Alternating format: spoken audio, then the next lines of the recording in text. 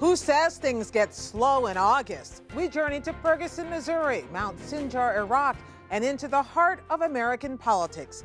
Tonight on Washington Week. Last week, you would have guessed this was Gaza.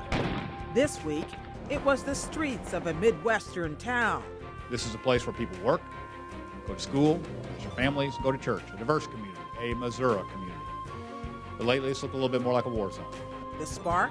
The police shooting death of an unarmed black teenager. I need justice for my son. The accelerant? The police response. With local, state, and federal officials on the spot. Put simply, we all need to hold ourselves to a high standard, particularly those of us in positions of authority. In Iraq, the news was relatively good. Refugees rescued from Mount Sinjar, as a divisive leader finally agrees to step down. Back at home, a little recreational Hillary watching. Gonna hug it out with the president? Absolutely. Is she really trying to distance herself from the president she once served? Covering the week, Carrie Johnson, justice correspondent for NPR. Yochi Dreazen, managing editor of Foreign Policy magazine. And Jeff Zeleny, senior Washington correspondent for ABC News. Award-winning reporting and analysis. Covering history as it happens. Live from our nation's capital, this is Washington Week with Gwen Eiffel. Once again, live from Washington, moderator Gwen Eiffel. Good evening. It has been hard to look away from the images in Ferguson, Missouri, from the still shots of Michael Brown lying dead in the street to the violent protests that followed to the cautious, angry truce that emerged afterward. But what was the government's role supposed to be? The Justice Department has launched its own investigation, and the president weighed in as well. There is never an excuse for violence against police or for those who would use this tragedy as a cover for vandalism or looting. There's also no excuse for police to use excessive force against peaceful protests or to throw protesters in jail for lawfully exercising their First Amendment rights. The State Highway Patrol captain now in charge outlined the dilemma on the ground today. I agree that this is not a black and white issue because we all have sons and daughters. And we do need to communicate better. The governor talked about old wounds. This is an old wound. But it's time to stop saying it's an old wound and close it for good. But what can the federal government really do to get to the bottom of a painful and confusing episode that has resonated across the country, Carrie? The federal government's role here, Gwen, is limited. As you may know, murder is a local crime, usually prosecuted locally. And so the Justice Department can intervene in certain cases. For instance, if a federal worker is killed on the job or if a murder occurs on federal land. Here, there's a special hook because the law gives the Justice Department a special power to go in if a police officer acting in the line of duty may have violated the civil rights of an individual. And that's what Eric Holder at the Justice Department is looking at here. When did the Justice Department decide in this whole process, as this was unfolding, that they had to get involved, or at least say they were going to get involved? They let people know as early as Monday, a couple of days after the killing of the unarmed black teenager Michael Brown, that they were looking at this. But when calls from the street in Ferguson have grown throughout the week because people there have so little confidence in the state and local authorities, or at least they did for 4 or 5 days. So what the Attorney General wound up having to do later in the week is spell out in very explicit terms what exactly he was doing. Not just sending investigators to interview eyewitnesses to the killing of Michael Brown, but also sending mediators into the community, mediators from a special program DOJ had set up in the civil rights struggles of the 1960s to help go into the South to diffuse tensions there. They're on the ground now. And finally, the Justice Department has made available advisors to the local police to help them with crowd control because obviously protests got very violent in some instances and out of hand as the local armed forces were overly militaristic in the streets of Ferguson. I mean, this also has created so many strange bedfellows here. I mean, we saw President Obama speaking out on this, and I was struck by the first time he spoke out in a racial incident. He was criticized so much back with Henry Gates in his first term, and then he did it again in Trayvon Martin. But in this case, he seemed to actually be having an effect here. But then we also see Rand Paul on the other side, a Republican senator of Kentucky. What did you make of all the different Frankly, speaking far more toughly about the racial component. Without question. Yeah, we're in the middle of a conversation, Jeff, not just here in Washington, but all over the country, about the criminal justice system and disparities in the criminal justice system. Rand Paul, in an essay in Time magazine this week, went all the way there. He said he would be treated differently if he were on the street and told by a police officer to move along and get out of the street. He would not expect it all to be the subject of violence, as this young man, Michael Brown, was.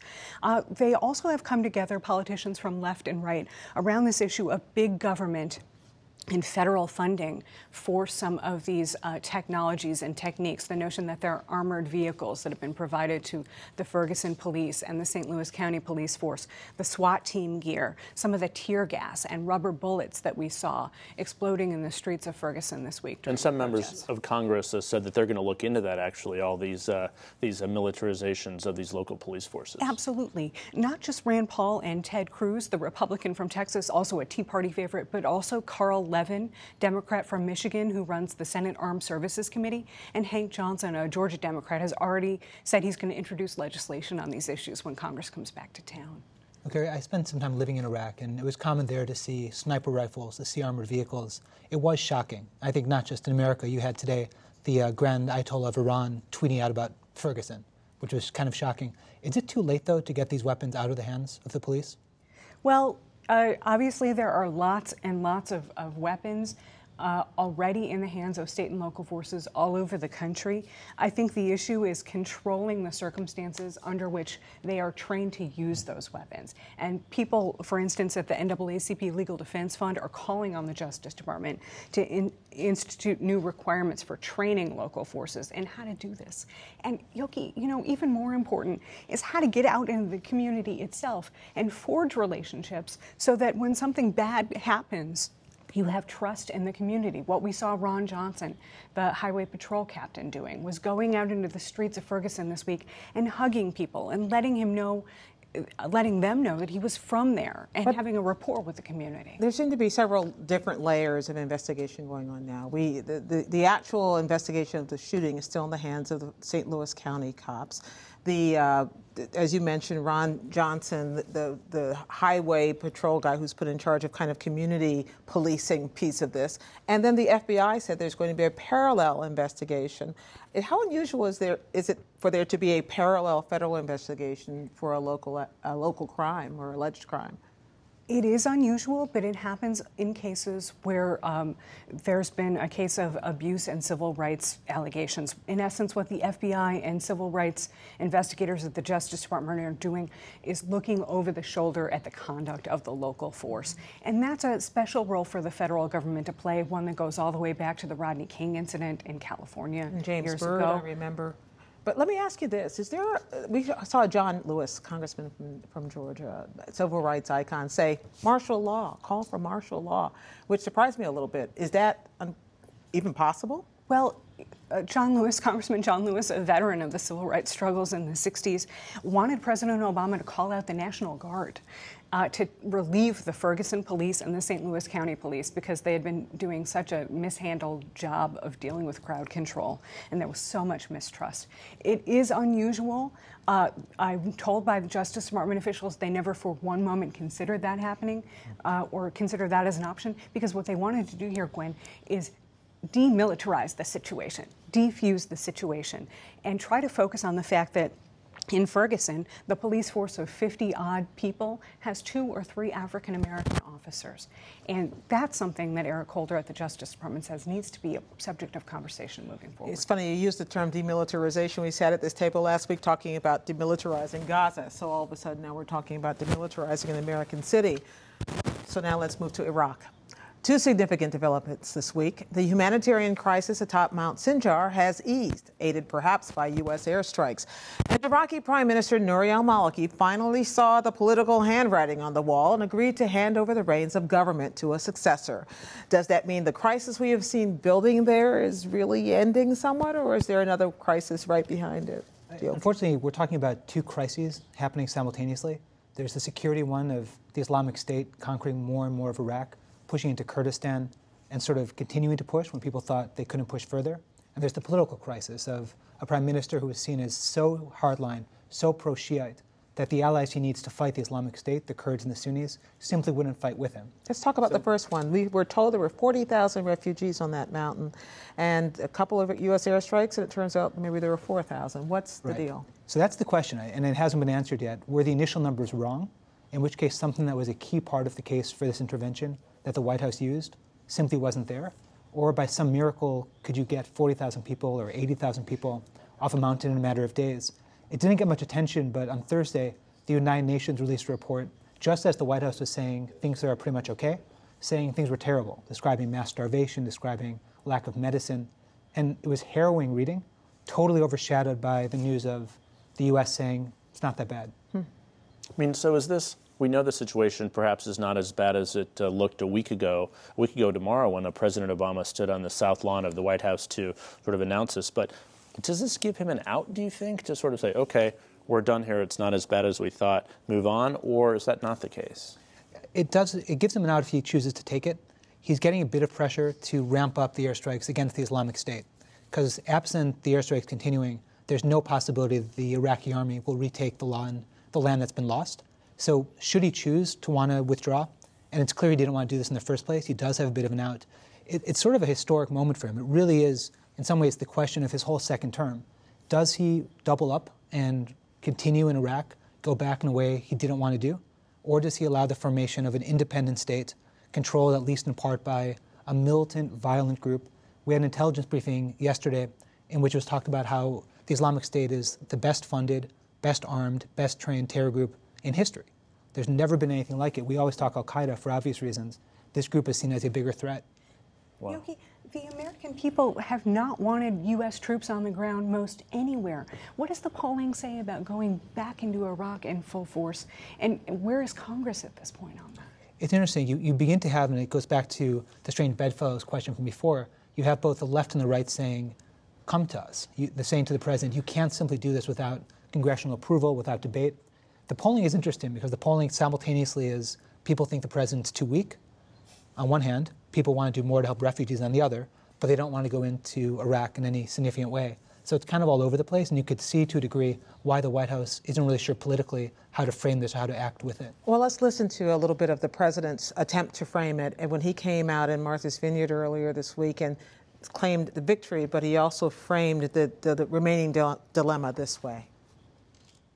We are urging Iraqis to come together to turn the tide against ISIL, above all by seizing the enormous opportunity of forming a new, inclusive government under the leadership of Prime Minister-designate Abadi.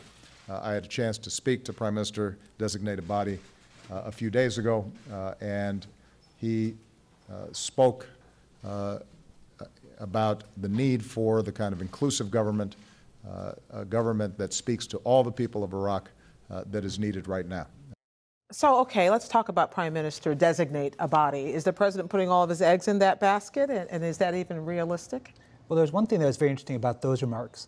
He said a lot of words. The one word he did not say was Maliki. Didn't mention his name at all. That was the clearest sign of the White House wanting him in the rearview mirror, wanting Abadi now in the driver's seat. They've made that clear for a little while now. Yeah, they have. Haider al-Abadi is an interesting man. He is from the same party as Maliki, the Dawa party, but Maliki's branch of it went into exile in Iran. And Abadi's party, his branch of it, went into exile in London. He speaks fluent English, works as an engineer, built part of the London Bridge spanning the river there. So his background is very, very different. He is popular with the Kurds, he's popular with the Sunni. You could see sort of why there's some optimism, but think about the task he has to confront. He has to rebuild a government, find a government that's capable of rebuilding an army, get that army to fight on behalf of that government, and then fight against, again, what is the best funded, best armed group in the history of terrorism. So I think they're right to think that he's a different man, but to think that somehow miraculously he will fix every problem it's not a hope that's going to be fulfilled.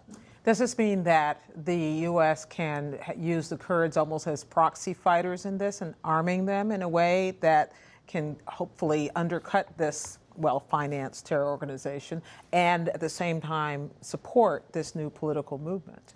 Yeah, I mean, they're doing two things now with the Kurds that are interesting. One, they are arming them directly. The other is they're having the Kurds function as spotters, which means Kurdish troops go forward and say, strike this target in cooperation with the American Air Force. So they're trying to use the Kurds basically as a ground army, so it's Kurdish boots on the ground and not American ones. How much, one last question about this, how much of the political dilemma in Iraq mirrors the political dilemma we have seen in Afghanistan, in which we have had to basically knit that democracy or effort at democracy back together? You know, it's interesting because you would say about Afghanistan in the recent past, it was just Karzai and Kabul and the rest of the country was lawless. Iraq has a tradition of cohesiveness, in part by force. So Maliki basically took a country that had a bit of a history of staying together and fractured it even further. And that's a change. That isn't the way Iraq had operated for most of its history. Okay. Well, we'll be watching to see if that happens then, or if there's even hope of it happening. Finally, we're going to leaven things at the end of the week with a little bit of American politics. The always watchable relationship between Hillary Clinton and Barack Obama took another turn this week. We can't stop watching. That's when it was widely reported that in an interview with our Atlantic colleague Jeffrey Goldberg, Clinton basically stiff-armed the president on foreign policy just before he ordered airstrikes in Iraq, just before they were scheduled to see each other at a party on Martha's Vineyard. Smoke, fire, both, neither, Jeff? With the Clintons and the Obamas, I think it's all of the above. Definitely smoke, definitely fire. But for a minute, I thought I was like transported back to 2007. We covered that campaign that went forever into 2008. And the differeces between President Obama and now former Secretary of State Hillary Rodham Clinton are still sort of similar and reminiscent of what they were then. But look, the likable enough debate. You're likable enough, Hillary. Yeah. And he went on to lose that night in New Hampshire, but win the overall thing. But look, there's no question that Hillary Clinton is definitely trying to distance herself from the president, particularly on foreign policy. I mean, it is, for all the reasons we've talked about, it's the lowest approval ratings he's had on this. So that's not surprising. But the question, I guess, is timing. Was she really meaning to sort of poke her fingers in the eye? And specifically the thing that really irritated the people inside the White House, and I'm guessing the president, because they're usually reflective of this, she said great nations need organizing principles, and don't do stupid stuff is not an organizing principle. Well, the don't do stupid stuff is his kind of catch-all message for our foreign policy has to be sort of well thought out. We can't do things, like invade a country, et cetera. Well, it prompted David Axelrod, the president's former advisor, to weigh in on Twitter. And he's worked for Hillary Clinton before, though, too, so he doesn't usually jump into these things. He said, look, don't do stupid stuff means not invade Iraq. So he was basically calling her out. A couple hours later, she announced that she was going to apologize. So at the end of the day here, of course she's more hawkish than he is. That's always been the case going back to 2007.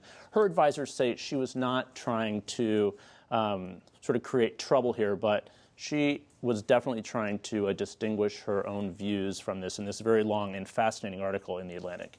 Well, clearly the headline was damning, but right. Was the story really was she really distancing herself as much from the president in the context of talking about not doing stupid stuff? Because she went on to say, we understand that stupid stuff is a political right. idea. It sounds like she almost built that in, but the headline still said what it said. Of course the headline said what it said. And it, of course, they agree on, much right. more than they disagree on. They're Democrats. They're from the same essential wing of the party. They're close friends, have become advisors and things, or she's definitely sort of an advisor to him. But look, I think that in a respect, we're looking for things that separate them, but she didn't have to say that.